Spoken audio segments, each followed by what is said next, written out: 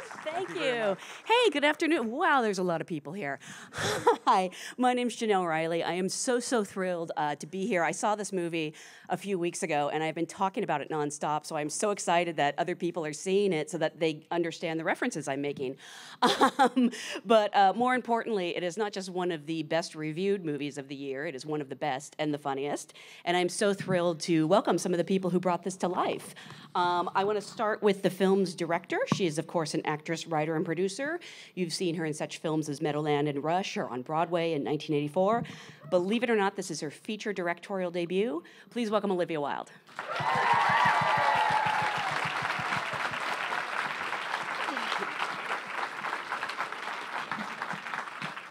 Also joining us is a writer and producer on the film. If you have Netflix, you're probably obsessed with her because she wrote Set It Up. And a movie in theaters right now that I loved, Isn't It Romantic? Please welcome Katie Silberman.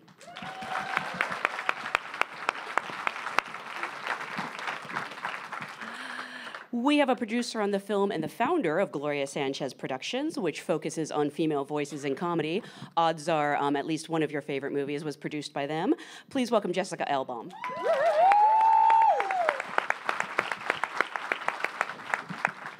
An actress who actually horrified me in American Horror Story. You've also seen her in Scream Queens and a little indie series called Star Wars. Please welcome Billie Lourd.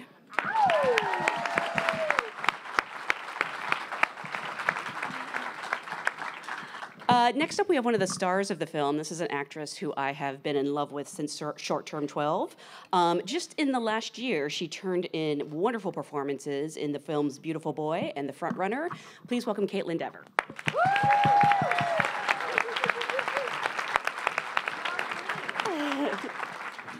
And finally, a wonderful actress that we all fell in love with, Lady Bird. We all want her to be our best friend.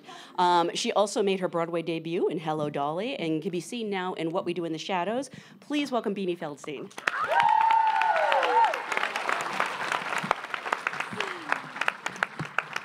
Thank you guys so much for being here. Congratulations on a fantastic movie. Whenever I have people as accomplished as you all are, I like to go back to the beginning and ask, what was your first job in this industry? The first time you felt you could call yourself a producer or a writer or an actor? Well, my first job was none of those things. I was a casting assistant. You're kidding! For Mally Finn, who was one of the best casting directors in the world, and I was very lucky and I learned a lot. So that was my first gig, and it was a peek inside the process, of which I knew nothing at the time. I was 18, and it was invaluable, and I recommend it to anyone who wants to learn about this process. Go find a casting director, specifically. Since Mally's no longer with us, one of our greatest casting directors did our film, Allison Jones, and she is extraordinary. So, yeah, that was my first job. But were you already on the path to being an actress? It was sort of on my way to the path, searching blindly for the path.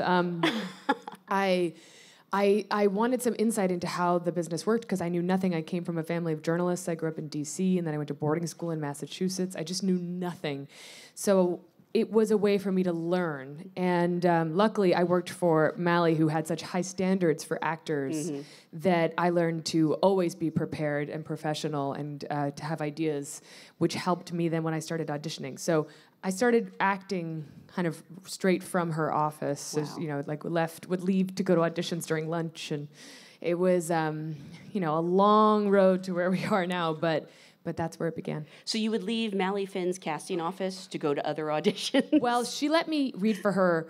She was doing really big movies that they would never have considered me for, except that she is the reason I got my SAG card. You're kidding. Because she let me be, they cast me as, I think, high school girl number 7 or something in The Girl Next Door. And it's a scene that is entirely forgettable, but it is the reason I got to say a line, which was like, "Is it swag?" I think was my line, because I was buying pot from Timothy Oliphant, which is funny, full circle here. But I got Taft Hartley'd from that. Oh, and no so way. She allowed me to have that experience, which was also invaluable because I was essentially background. I understood the very difficult job of being a background actor, so that when I was in the position to direct them, I understood, how they should be treated and And it was again a weird full circle example of how every job you have, no matter how sort of insignificant it feels at the time, is informing you for a later, better job. Absolutely. Katie, for you? My first job was an internship at 20th Century Fox Television during their pilot season. I was in college on the East Coast and it was very cold, and I wanted to come out for a winter somewhere where it was not cold.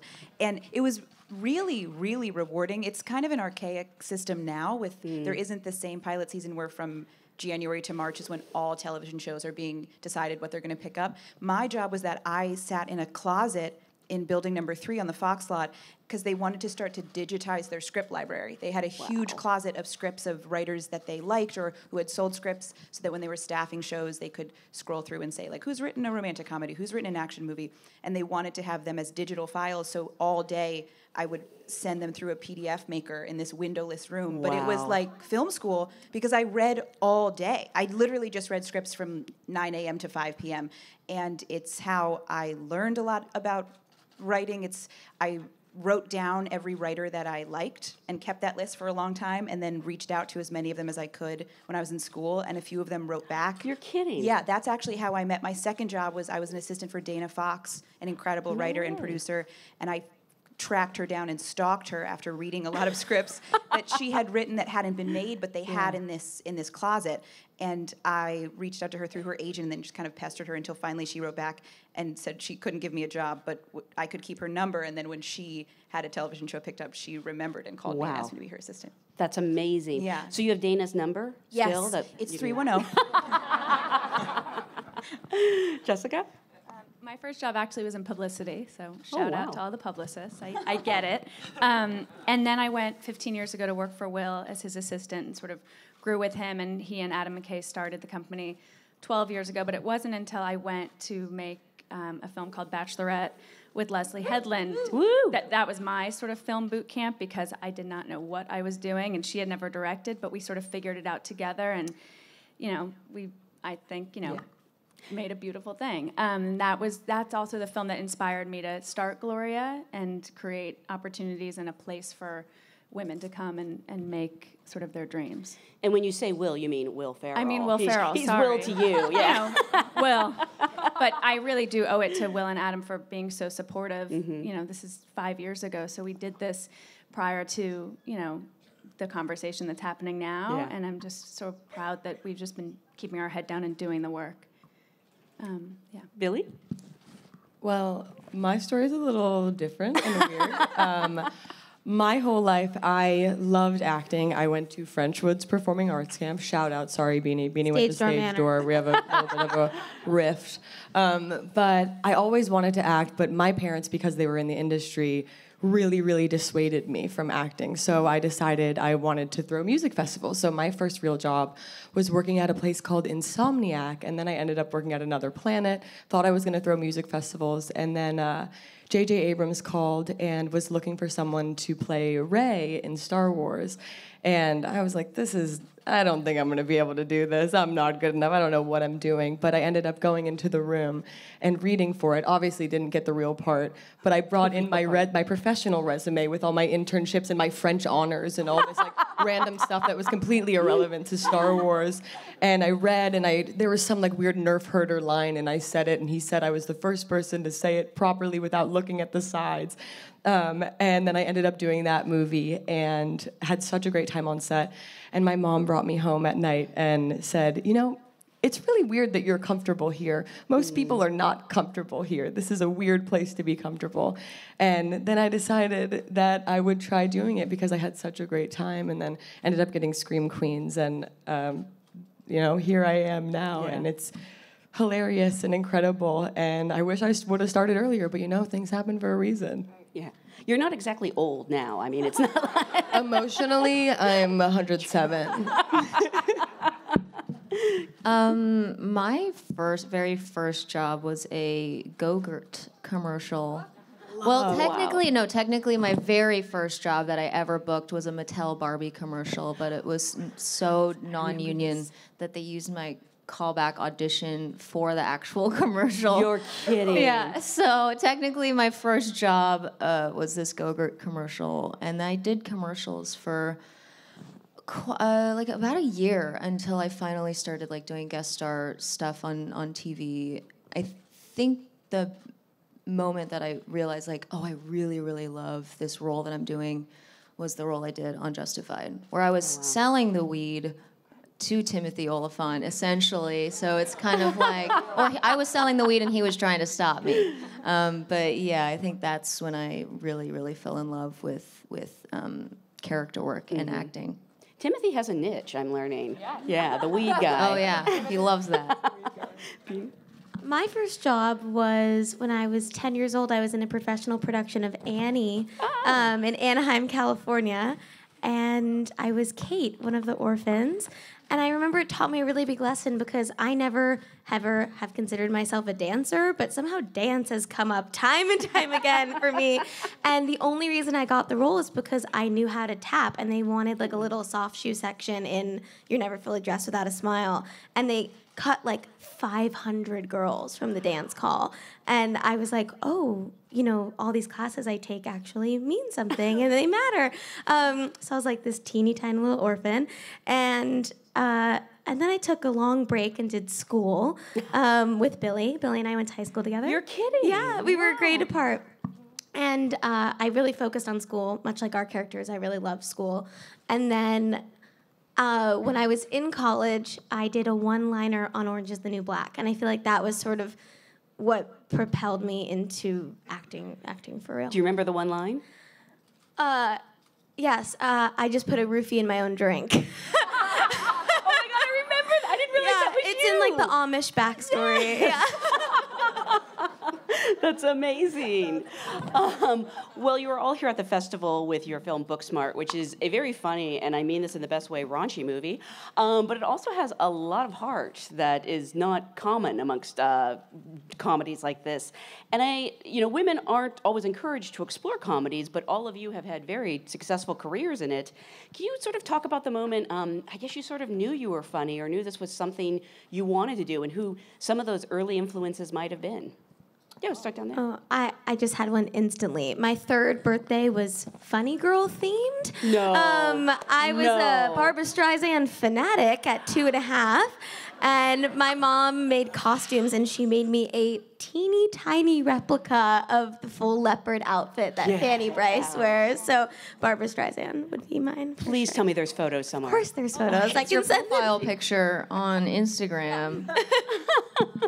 I feel like when I watched The Sixth Sense, I was really young. It was like the first scary movie my parents let me watch. And I remember I had always just watched Disney Channel, and that was all I knew. And I watched this movie, and I watched Toni Collette in that role, and I didn't know acting could be so real. She seemed like my mom. She seemed like my real mom. And she was one of my first influences. She was also pretty much the person that made me want to start acting in the first place. I mean, I always loved performing for people and making people laugh, but she was the one who really taught me, like, oh, this can be really real, and you can make this happen. And then I ended up meeting her just recently and working with her, so that was really you're cool. kidding? On what? Yeah, on Unbelievable for Netflix. Her new yeah, series. Yeah. Wow, that's so cool. Well, my mother was one of the funniest, smartest humans out there, I think. And basically, like, it would have been really messed up if I wasn't funny. I would have been disowned from the family. So I kind of, I started cracking jokes probably like 6 months. I watched these videos of me, and I'm, trying to make her laugh because she made me laugh from the moment I was born. Yeah, it's amazing. So, yeah. I don't know about the funny part. I sort of fell in that working with Will and Adam, but I knew that I had this sort of producer blood in me at a very young age. I would, if I wanted, candy or soda, because we weren't allowed to have it, I would go on a scavenger hunt in the neighborhood and knock on the door and say, my name's Jessica, I live up the street, and the last thing on my list is a Twix bar. And I would get it. And I was like, I think I can do this. There's something to this. Yeah. That's a producer. That's a born producer. That's my story. I was actually just thinking about this the other day because I remember a moment when I had a very cool babysitter when I was younger, and she was with her very cool friend, and I'd been just listening to them wide-eyed all day because I was so obsessed with them, and they had referenced something earlier in the day, and I remember thinking oh, if I reference that, right now, I bet that's funny, that I recall it. But I was in like a flop sweat waiting for the moment to do it. It was like entering like a double dutch. I was like, when is it going to be? When is it going to be? And then there was enough of a pause in the conversation that I could say something like David, or whatever the callback was. And they laughed. They both laughed. And I was like, this is power. Like, this is a very powerful feeling that then I continue to try and get all the time. Gosh, it's really funny. My partner is a comedian and one of the funniest people in the world, and I'm so lucky that he makes me laugh all the time. But through him, I've learned so much about comedy, and it's interesting because when I was little, I loved comedians. I loved, Lucille Ball. She was my dream woman, and I watched her so carefully, and I said to my mom when I was really young, I want to be her. And then it's interesting because I identified with those comedians, didn't become one, but I wanted to be her. And then I wanted to be on SNL when I was like 10. And I said it to my mom, I want to be on Saturday Night Live. And she didn't laugh the way that I think that, a lot of parents would. She said, okay, you have to study at Second City. You need to study Nichols and May. You need to study all the great improvisers. You need to learn the craft, and then you will audition after years of studying for Lorne Michaels, and then you'll have your chance. And if that's what you want to do, these are the steps. And I was like, oh my, that sounds like a lot of work.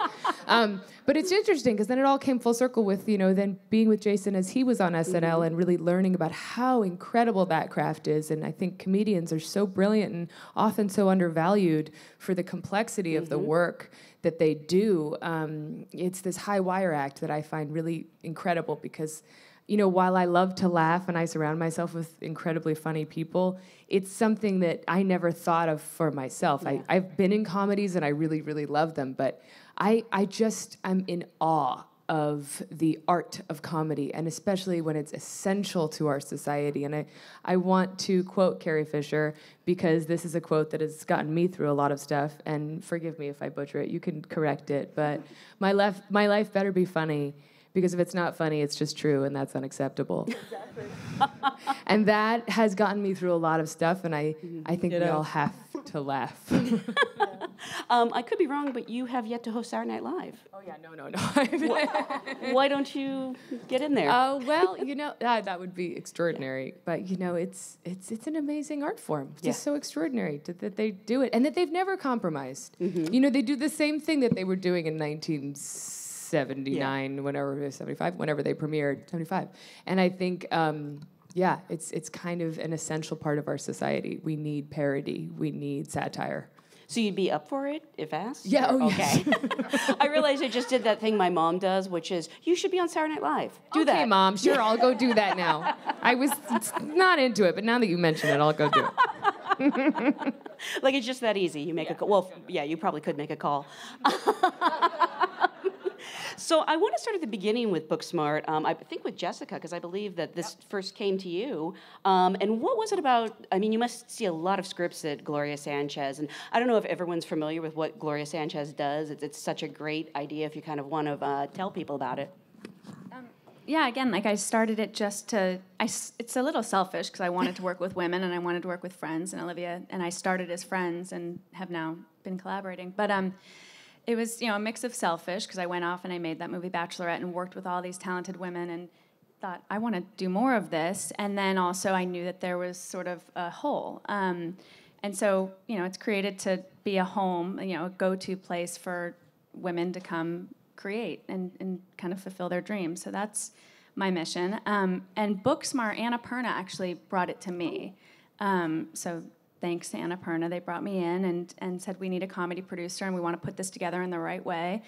And that's sort of how it began. And Olivia and I had actually been working on something else together that we were both producing, a series for Comedy Central. And just through getting to know Olivia, it's like, I keep joking, when you know, sort of similar to when you meet your person. There was no reason other than you meet her and you know that she's a born director, and that's it. That's it. And I'm so glad that I was right. But truly, that it was just an instinct. And then we came together and we found Katie, and Kaitlyn actually back it up, was even on board before I was. You're so kidding. Kaitlyn was sort of the OG. So if you want to talk about it. I mean, yeah, I read it. I can't remember like how long ago it was, but when I first read it, I thought, oh, I won't be able to do this. They're not going to give it to me.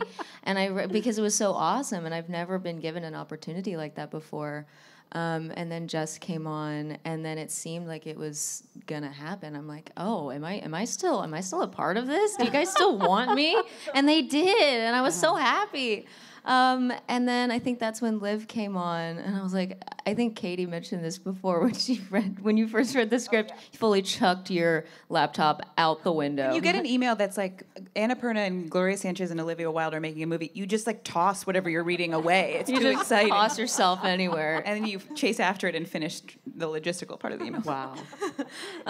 Yeah, and then it was just like an amazing experience from that point on. I mean, then Olivia and I started, having meetings together and talking about like her vision. She had so many ideas. I mean, there was literally nothing stopping her from making Booksmart the best it could be, because it started off as an incredible idea, and when Katie and Olivia came on, they just made it the best it can be. And I even remember talking to Jess about that too, and the music ideas, and then the casting, and Allison Jones. I mean, it was just like an insane process that I got to be a part of from the early stages, which I have never been a part of like that before. So, And Olivia, you've directed some great music videos and some very acclaimed short films.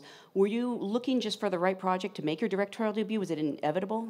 Yeah, if there's anything I learned from even directing videos is I couldn't be a part of something I really didn't believe in. Like after, I should say my first music video we shot on iPhone, so there's no excuse. Everyone can direct if you have a phone. And then Red Hot Chili Peppers gave me the opportunity to direct one of their videos, and people really liked it. And suddenly I got all these offers to direct other bands. And people were like, that's great, all these huge, huge bands. And I would listen to the song and be like, I can't do it, I don't love the song. I don't love the song, I can't give it my heart. And I thought, oh no, I won't be able to do things unless they're really, really true to me. Mm-hmm. I'm going to have to wait for a feature that feels that way, and what if it never comes? And I want to do it so badly, but I couldn't quite get over the hump of the blank page. I had been working on my own script for a while, wasn't quite getting it there. And I had been expressing all this to Jess and, sharing stuff with her and telling her, how much fun I was having with the process of discovering myself as a director. And she said, you should pitch on Booksmart. And I read it, and I was so thrilled that she trusted me with that task. She has impeccable taste, and I was really, really honored. And I was also excited because I thought, I can pitch on this and not get it, but just have said I pitched on a feature. And one of my best friends is Reed Morano, and she had just made this leap from cinematography to directing, which I got to produce and be a part of. So I saw up close what it takes, and she inspired me so much to go for it. But then, that personalization that allowed it to have my heart in the way that I knew I would need happened when Katie came on, and we started really developing it to this place where it was suddenly so autobiographical in a way. Really? It's really fascinating. I say to all the directors out there, even if it's not your piece, you can make it your piece. In fact, I think you have to in order for it to be good. Mm-hmm.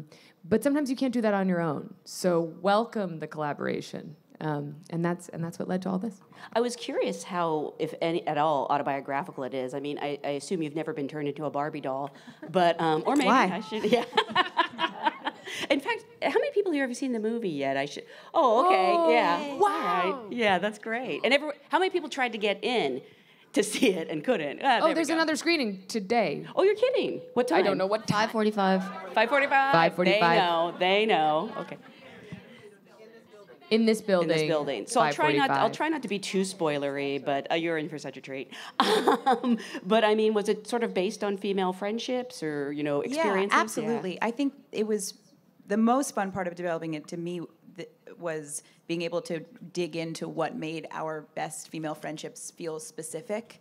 And Beanie talked about this a little earlier today, and I've been thinking about it a lot, that that your best friend is multidimensional because they're open enough to show you all of their dimensions. And I think women are showing the world not as many dimensions usually, or women are not as seen in as many dimensions. And so to make a story about our best friends and the way that they've inspired us and encouraged us because they see us, but we see them as like our favorite person to party with and a doctor, or very smart and very funny, or, you know, all the different myriad of ways that people can surprise you once you really get to know them. That was, besides the Barbies, I feel like the most autobiographical. We stuck in a lot of like personal experiences of like just high school trauma, and like there's a bunch of our personal stories in there. It was very therapeutic. My yellow turtleneck is in the film is because Olivia wore a yellow turtleneck when she got to Los Angeles. I didn't understand the weather, and I came from the East Coast, and I always wore brown corduroy suits and turtlenecks. I dressed a lot like Johnny Lee Hooker. In fact, I'm sort of still in that place. Johnny Lee Hooker could not pull this off. I think he could. Yeah. For the act. Oh, so no, Greg. I was just saying, I also think it's autobiographical in the sense that when we realized that everyone has a first best friend that you kind of have to break up with to move on to the next phase of your life, that inspired a lot of it as well. That friendship can be so meaningful and powerful, and it's going to change really significantly when you're not seeing them every day for 8 hours a day, and acknowledging that that's inevitable but doesn't take away from what it meant to you while it was happening, also I feel like is autobiographical to a lot of people who worked on the movie, because we all had someone like that. Oh, sure. For the actors, I'm curious because I feel like it's very rare where you get a script that has a great female character, and this has not one, not two, not three. I can count at least 5 amazing female characters in this. When you started reading it, I mean, what were your initial thoughts? I had actually read it before, like an early version of it, and then I remember when I met Olivia. We were at a Tony Award event, and it was very intimidating, and I see this glowing orb of beauty come at me, and she's like, Beanie, and I'm like, pretty sure I'm the only Beanie, but she couldn't possibly be speaking to me, and we started talking, and I was like, how the hell does Olivia Wilde know who I am? And then like a week later, I got a call that she wanted to speak with me about Booksmart, and I was like, Olivia has Booksmart? That's so incredible. So when I knew it was that script that I knew was sort of growing and changing and becoming what it eventually was, and then Olivia, and we sat down, we were both between shows on Broadway, it was all very glamorous, and we sat in Times Square in a little like restaurant, and we talked about, and I remember Liv, she was like, this story is, the stakes of high school are so high. Mm-hmm. Like, she was like, this is war. Like, for them, this is war. And, like, Molly thinks she's the general, and she's not. Like, but she thinks she is. And, like, the stakes of that, and then the stakes of their friendship, and we just talked so much about our friendship. I was so moved. I just think the fact that this film centers on not one, but 2 smart, capable, funny, wonderful women is really something special. I've never seen 2 of those women on screen together, loving each other, supporting one another. And then you bring in Gigi, Billy's character, and Molly Gordon's character, AAA, and Diana Silver's character, Hope, and on and on and on. And all of these different types of women who the audience projects one thing onto them. And my character, Molly, projects her judgments onto them.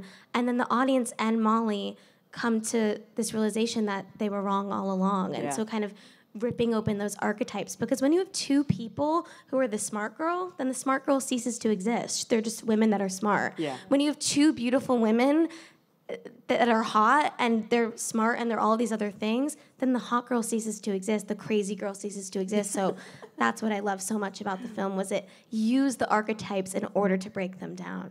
It really, that's only possible when you have really, really great actors, of course, who personalize and make choices and are specific. I will say something that's really exciting about everybody on this panel is that this was, these actresses were on my original lookbook.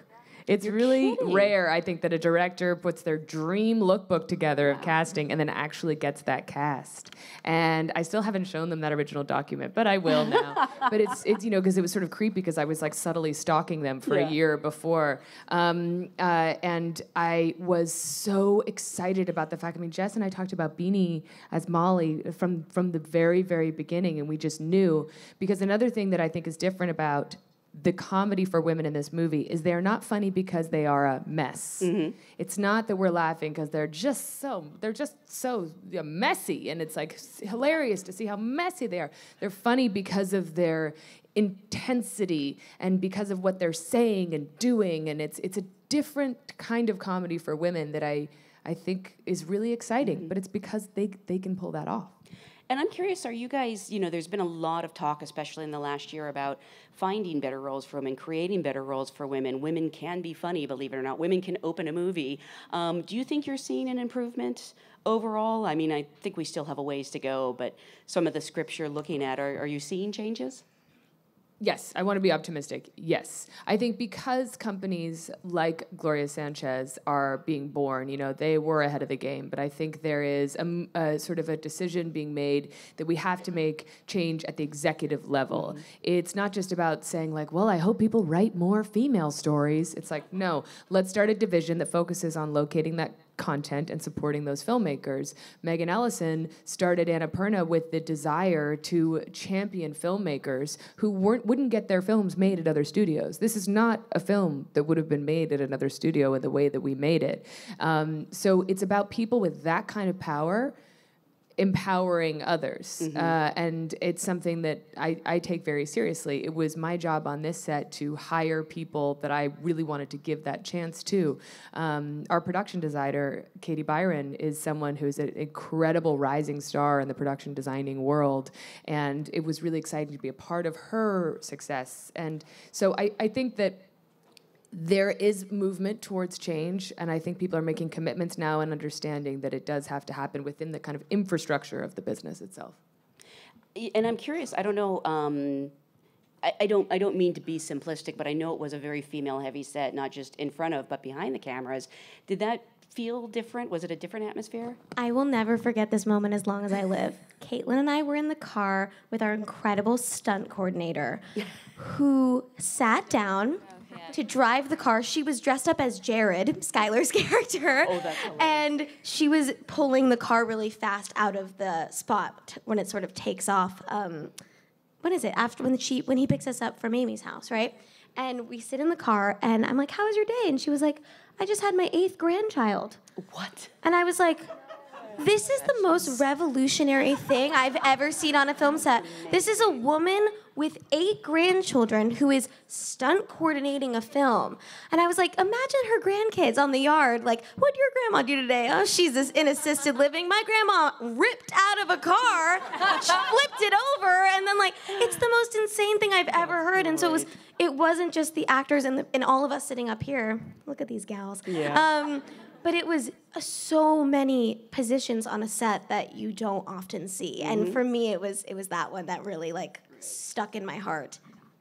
And it was even after set also, I'll just mention, like in the post-production process, being on a sound mix stage with a female sound mixer, female post supervisor, female editor, like it was throughout every element of it. It was really extraordinary.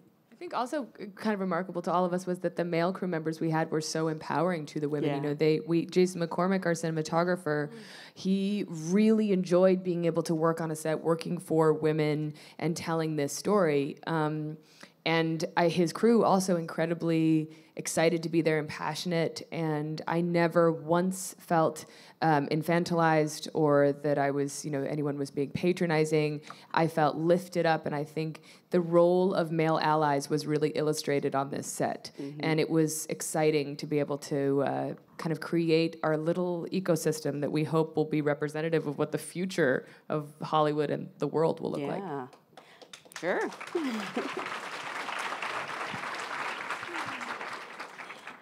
Oh, I'm sorry. Thought you wanted to say something. And again, for the actors, you guys, all of you have such incredible chemistry. Billie's character kind of starts, we all know this girl. She's the party girl that we think one thing about, but then she is so wise and insightful. Was that chemistry pretty instantaneous? It looks like you guys are having a great time. Immediately, I fell in love with it's love at first sight for all of these humans. I don't know how it happened. I mean, it's obviously because of Olivia and Katie, but we just all immediately fell in love with each other and had such a great time and felt so comfortable and so supported. And I've never had an experience like it, and I hope it happens more now. Yeah. Can I suggest sequel? Oh, yeah, sure. I'm available. Booksmarter, done. Great, let's shoot. I think a thing we've also been talking about, and Liv has mentioned several times, but you can't really fake chemistry. And I think it was this set that Olivia created and the vibe she created on set. It made everyone get along, and everyone just loved each other, and it was so collaborative. But for me and Beanie, when we met, we fell in love. I remember the day we met, and it was an extraordinary Big day. hugs. Big hugs all around. But we also lived together. I heard this. Was that by her decree or? We were like a sitting at lunch. symbiotic It was thing. like kind of a thing that either was it we mentioned it, and Olivia was like, oh yeah, and we're like, oh wait, can we? Is that allowed? Can we do that? And she made it happen. And so yeah, we lived together for pre-production throughout the film and until we wrapped. My most proud moment of this film is that I was Kaitlyn's first roommate. Really? My very first roommate. Wow. Never had a roommate before. Yeah. Who was the messy one? Oh, me. I also, I remember I overslept once, and I would have definitely missed the van to set if Beanie hadn't come and knocked on my door. Pup? Yeah, we call each other pup or puppy, and I was like, pup. I was so It was fully gentle at asleep. first, and then I was like, pup, we gotta go.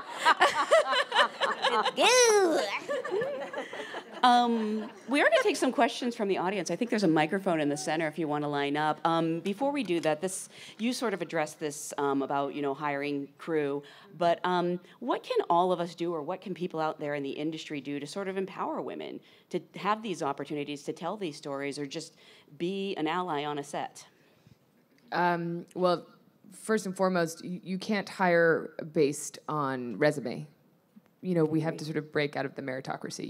You have to hire people based on creative ideas and passion, because the paradigm has been set, dominated by white men, and it is not easy to break out of it if you continue to pull from the pool of experience, because the experience is there only because that is what has existed. You have to reach beyond that. So one thing everybody can choose to do when they're hiring is to go beyond the resume.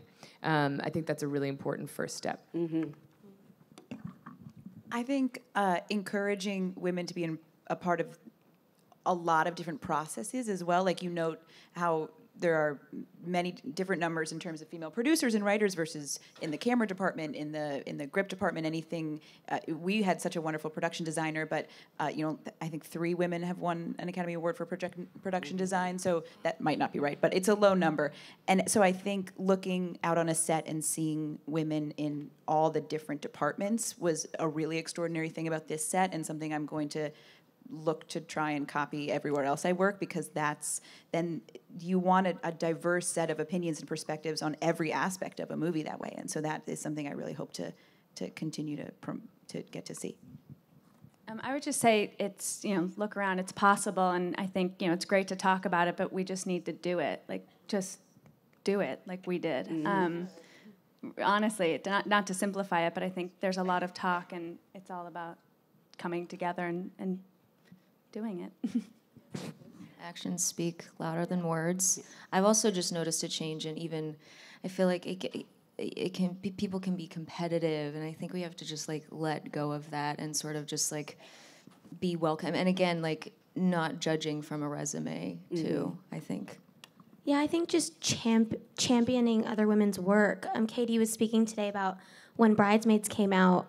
She got an email from her other writer friends that said, we have to show up opening weekend because this is important. The numbers are important. So I find any moment, we've had such a privilege of this weekend to talk about other female stories that we've loved, and that's been so meaningful to me, because I think the more that women get seen and their incredible work gets noticed, the more they can continue to make it. Mm-hmm. I felt so lucky to be a part of Lady Bird, but it also set my standards so high. Yeah.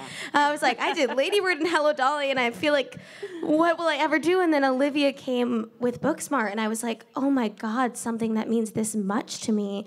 And I think when female stories are celebrated and heard, that's incredible, but it's not only celebrating your own, but the ones other people are doing. Tweet about it, tell your friends, mm-hmm. Go buy the tickets, and then they will continue to get to create more work. Mm-hmm.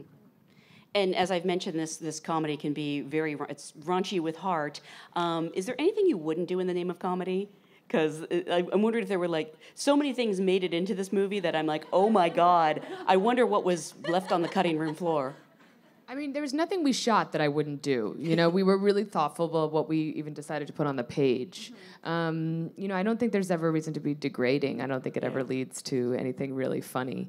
Everything we had on the cutting room floor was gold, and it hurt me physically every time we had to take something out because these people all turned in like hours, days of an amazing movie. But I don't think there's any reason to degrade anyone. No. Any of the actresses want to weigh in? I just felt like with Liv and Katie and Jess, we just knew anything we would do was like safe and. No fear in comedy. No fear. No fear. Well, let's start with there's a question at the microphone. I think that's the only one, right? Yeah. Go ahead. Hi. Congratulations. Saw it last night. Yay. Loved it, obviously. Yeah, just so exciting. So I kind of have two questions-ish. So for Olivia, first, congratulations. Thank you. And what was the difference for you, you know, coming back to South by with this movie versus like when you were here with Drinking Buddies, which I also love. And then for Beanie, what was it like to play one of the titular roles? Titular role. Well, the difference for me between Drinking Buddies and Booksmart was that Drinking Buddies, you know, I got to be a producer on that film, and part of that creative effort, for anyone who doesn't know Joe Swanberg's work, he's part of the, you know, so-called mumblecore. They don't use scripts, and it's really empowering for actors because entirely improvised performances gives you so much creative license, and I felt that I was actually being taken seriously as a writer because I got to craft scenes. So seeing that at South by and seeing it work made me have the confidence to take myself seriously as a storyteller. So it linked to Booksmart. I think, you know, the difference between being an actor and a director, though, and as you premiere a film, is like, gosh, as an actor, there is this sort of margin of error where you're like, if it's bad, and I say this because I've been in some really bad things, you can blame it on the director, and because you should, because if it's bad, it's the director's fault. But if it's, but being a director is just a scary thing. So last night was significant in a lot of ways because I was very, very vulnerable in a way that I've never been before, and I am so eternally grateful to all these people for all the work they put into the film. I feel like I'm holding their work in my heart and presenting it to the world, and it's a vulnerable thing, but it's also a huge honor. I think my favorite part of being a more prominent role in this film was working with Kaitlyn. I think, oh God, I'm gonna start to cry now. Will I get through one interview without crying? It will not happen. You've ruined me. I can't even talk about short-term 12 or I'll lose it, but I think she's just extraordinary, and anytime, I am very used to playing my whole life, not just even in my professional career, but like in community theater, I played the supporting role. I grew up in musicals, and if you looked like me and sounded like me, you were the character. You were never at the center of the story, so this was a really, really, really big deal for me, but the better part of it was that I got to do it with her and with Liv and with this, incredible group of women, but really the two of us were on this journey. And whenever I was like, I can't believe I'm in every day, I'm in every scene, like, what's happening here? I could just look at Kaitlyn and I felt comfortable. Yeah. It is extraordinary between Lady Bird and Booksmart, like you singularly have made people value friendship more. And it's really special. It really matters to me, so that's really nice. I said after Lady Bird, like, everyone wants to be your best friend. You're the best friend everyone wants, and then you went and did it again. I had to create a whole movie just to become her friend. It was just now she's our smart. Smart. I will be anyone's friend. It would be my honor. Go ahead. Hi. So this question is for Katie. Since this screenplay was penned by you and 3 different people, and your previous film, Isn't It Romantic, which is one of my personal favorite movies of the year besides Booksmart, which I saw last night. I wanted to know, how was your writing process being so collaborative with a group of people and one screenplay? Yeah, well, they were actually kind of different processes. That Isn't It Romantic is a script that I wrote with a writing partner, with Dana Fox, that woman who was my second job, was working for her, on a previous iteration of a screenplay by Erin Cardillo, another really talented writer. Booksmart was a script that I had been aware of for a long time in previous iterations by Emily and Sarah and by Susanna Fogel, and they're very talented writers and had kind of different interpretations of this same great idea of two really smart best friends who go on an adventure together. And so when I was lucky enough to come on, and Jess and Olivia were attached, and Kaitlyn was attached, and Olivia brought so many ideas and such a specific vision of the way she would tell that story. And so we got to kind of evolve this same great nugget of an idea of what we would want to watch two best friends do on this adventure and infuse it with more autobiographical things specific to us, and kind of be able to evolve it to the version of that movie we would tell today in 2019. Because a lot of times when movies are rewritten, it's fun to track the evolution of both the business and the world as like what you're allowed to do with women or with comedy or you know, the ways that stories are going. So that it was a very collaborative process when I came on with the director and with the producers and with the actors to kind of take another step towards what the 2019 version of the story of two best friends would look like. Thank you. Next. Hi, first of all, congratulations on the film. Oh, my name is Becky, by the way. I waited 4 hours in line to see it, and I loved it. Oh my God! The part that resonated me with the most about the film, and that I loved the most, was the portrayal of a certain character's sexuality. I won't say who because I don't want to spoil it for everyone, but the part I loved most about that was just how healthy and realistic it was portrayed. And for someone who identifies as gay and who has seen a bunch of like lesbian and gay roles on screen, I really have to applaud you guys you guys like nailed it, like making it so like realistic for girls that age and how healthy it was. And so I guess my question is like, how did you do it? Because I know like director Sebastian Lilo of the film Disobedience, starring two lesbian, it's about two lesbian Jewish women. He not only consulted people in the Jewish community and their life in the Orthodox, but he also consulted like lesbians on their experience in order to get their input in order to make the film more realistic. So did you guys kind of draw on that, like something similar? Or Olivia, did you like draw on your experience from your character on the OC? And Oh, also, yeah. and also, That's right. What did it mean for you guys to be able to portray this kind of character that's so underrepresented? I do love how matter-of-factly the sexuality of some of these characters are handled. Yeah, I love that too, and it was something that we really were interested in to like treat it as a non-issue, because honestly, that's what I feel I'm from the young generation right now. I think they're so evolved. I think you're so evolved. I think there's this movement to just acceptance and fluidity, and I think it will lead to a much better world. I'm really inspired by it, and we wanted the film to accurately represent this generation. And so it came from the generation itself. We were answering to the reality that they've created. Yeah.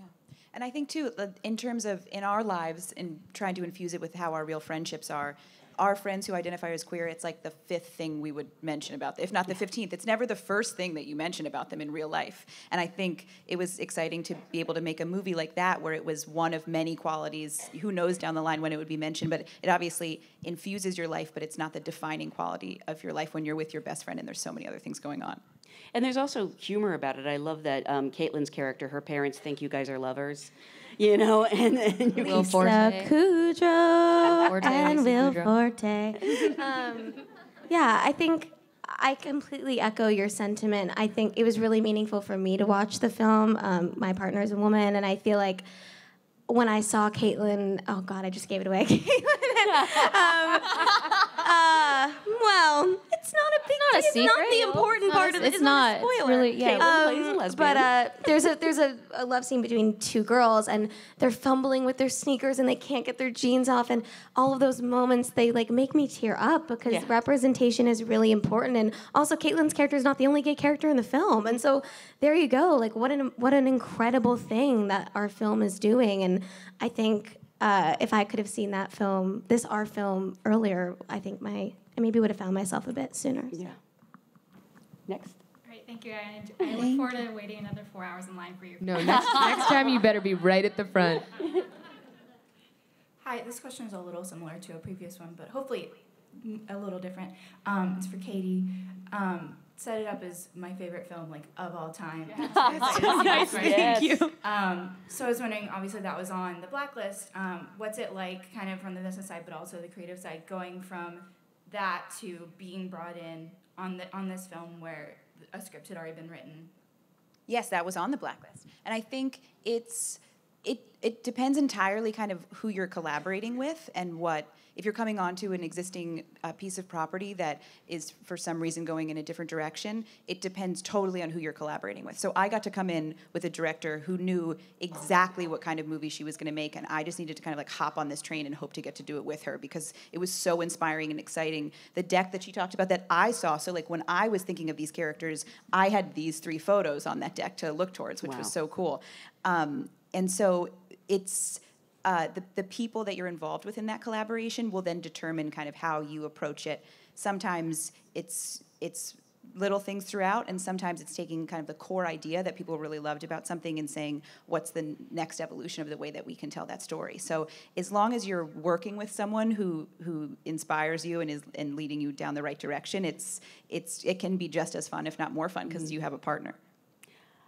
We only have 5 minutes left, so let's do a speed round on these last 3. So this is more of a general question, but when you guys were first starting out in these introductory roles in the industry, what is some advice that you would look back and give yourself, if you could? Create your own content. I should have done it a lot earlier. It's possible. We were talking about the phones before and how you can do it. It doesn't matter what department you want to be in. Just make your own content and put it out there. You have to start doing. You can't wait for permission to start doing the art. You just got to do it. Yeah, I would say take note of the people you admire, both the way they behave and the work that they do, and reach out to as many of them as possible. Reach out to 50 of them in the hopes that one will respond, and then if none of them respond, reach out to another 50. I would just say, similar to life, treat people the way you want to be treated, with respect and such. Say yes. Just go for it. Try everything.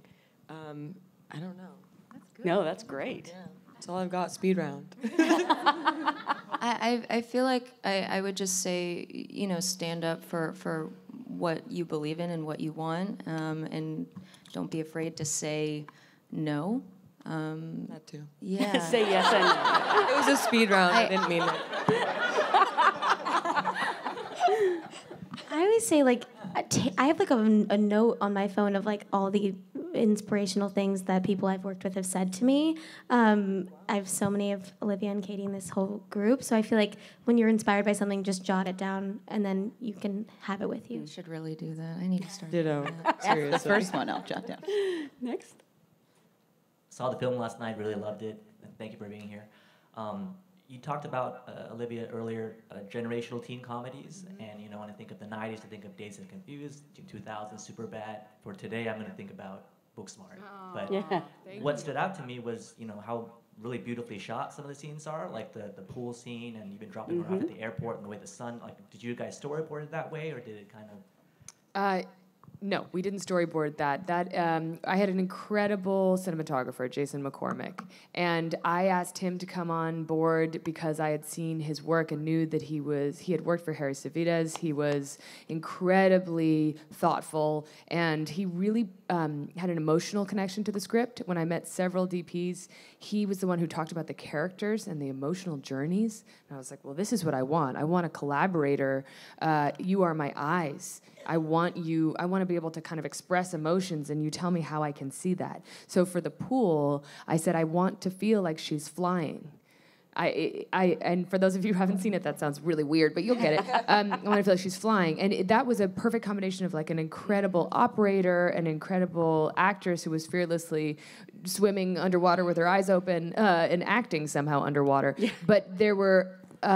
moments where I had the kind of emotional intention of what I wanted it to look like, but it took the collaboration with the cinematographer and the production designer to say, like, how can we get this to feel and look this way? For the airport scene, I'll quickly say that was something that was we had about 25 seconds to shoot it because the sun was going down, and you can control a lot, or you think you can control a lot on a film set. You cannot control the sun.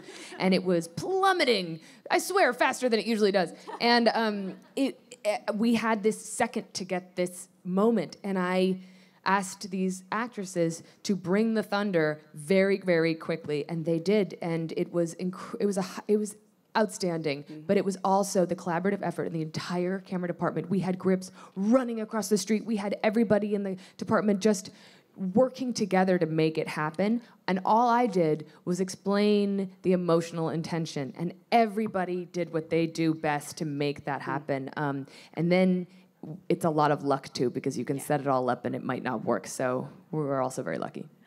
The Superbad comparison has obviously been made before, and I think it's a good comparison. Yeah. You know, it's a great movie. We should be so lucky. Yeah. Beanie, you know someone from Superbad. Who? You know Michael Cera. Yeah. Bill Hader. Yes, I was going to say Bill, Seth. Has your brother seen the movie yet? Not yet. Oh my gosh. When you told him that you were making it, did you say there might be some parallels here? No.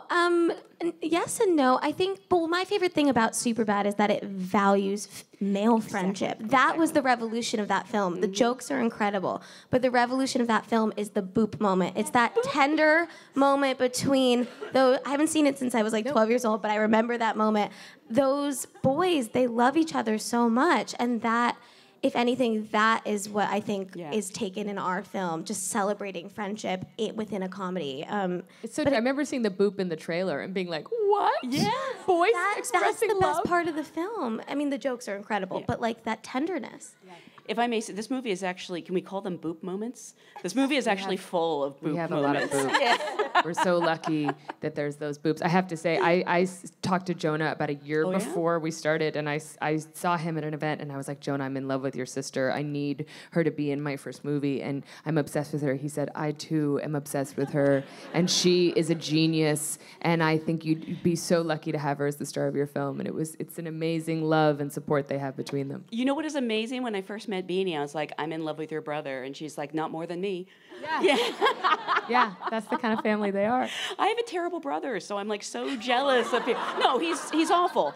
So I'm like so jealous of people who have healthy sibling relationships. Yeah, amazing. All right, no pressure. Last question. Okay.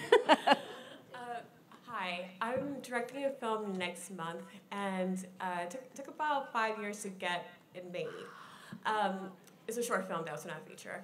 But I want to talk more about getting films funded and access to getting our stories told, especially as a woman filmmaker, but specifically a woman, Black woman filmmaker. Because we don't talk about it. We talk about like getting our films made, like create anything, but we don't talk about actually how to get it funded and get it made. Yes. Well, I could speak. I mean, Jess, you should speak to this too. But I'll just say, like, you know, there are so many grants out there for filmmakers, and I think that I think, you know, finding those opportunities is something that is really helpful. I benefited from a program that doesn't exist anymore. It was Glamour magazine used to do this thing called Glamour Real Moments, where they gave a budget to female filmmakers to make a short film, and it was extraordinary. They should definitely bring that back, but there's other things like that. So like finding all the programs, all the grants, and then of course identifying studios that are actually, and producers who are actually willing to take a risk and fund material. But Jess should speak to this. This is what she does so well. I mean, thankfully there are places like the Annapurnas of the world that take chances and you know, are homes for people like you. But Olivia's right. There are places, there are grants, there's, you know, crowdfunding, there's all of that. But it is identifying people like me that are looking for people like you, and we're out there, you know, and want your voice and want to work to help make your dreams come true. So it's a little bit of both. Yeah. Yeah. Before we go, I want to remind everyone this movie comes out in May. May 24th. May 24th. Please spread the word. What are your hashtags? And we were talking about social media. Are you on social media? I know Beanie, Kaitlyn, Billie. Everybody here? We're just such millennials. All of us. No, it's, I mean, Booksmart, and we have the hashtag Booksmart Music, Booksmart Movie, and the Twitter handle Booksmart. And I think we're figuring out the rest of our messaging. But for now, we're just Booksmart. So please spread the word. Also, I don't know if this is just you being an overachiever or a coincidence, but the movie premiered last night on your birthday. Yes, it was really extraordinary. I mean, how lucky am I? This has been a truly transformative weekend, and I'm really grateful to everyone who came out and spent my birthday with me last night at the best night of my life. It's been incredible. Our dream was to premiere here, and it was because of the audiences here and the kind of energy around this festival that, by the way, is featuring more female filmmakers than ever, and that's Janet Pearson. So as we depart, I hope you don't mind. Actually, Beanie's the one who can sing. You're the Broadway star. They can all sing. We can just sing Happy Birthday to Olivia on the way out. Happy birthday to you. Happy birthday to you. Happy birthday, dear Olivia. Opening May 24th. Thank you so much. That's so sweet. Thank you guys so much. Thank you.